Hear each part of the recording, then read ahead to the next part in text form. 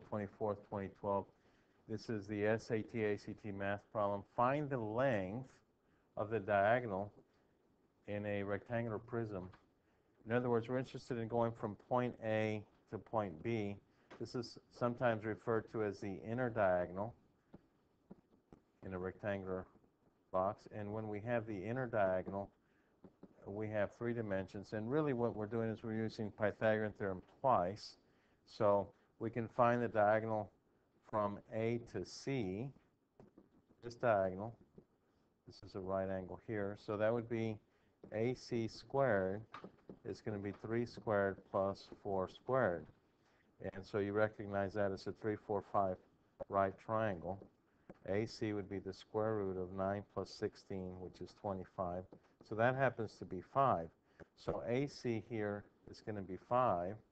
And then we have another right triangle that is ACB. So we're looking for the length of AB. So now we're going to have AC squared plus BC squared is equal to AB squared. And so if you recognize that, that's another Pythagorean triple, which is what? 5, 12, 13. So AB would be the square root of 144 plus 25, which is 169. So AB would be the square root of 169, which is 13. So the answer for this problem would be 13.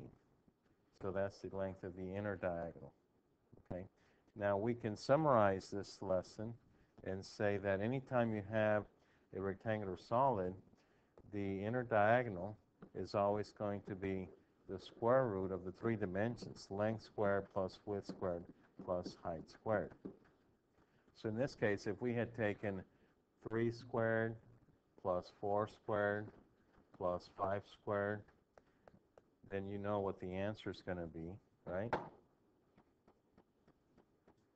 A disappearing act here. It's like magic. If you had 3 squared plus 4 squared plus 12 squared, it's going to be 9 plus 16 plus 144. And if you take the square root of all this, that would be your diagonal.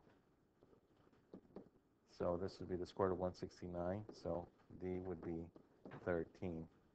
And so the main thing is that we know the formula here, and we now have verified our answer is 13.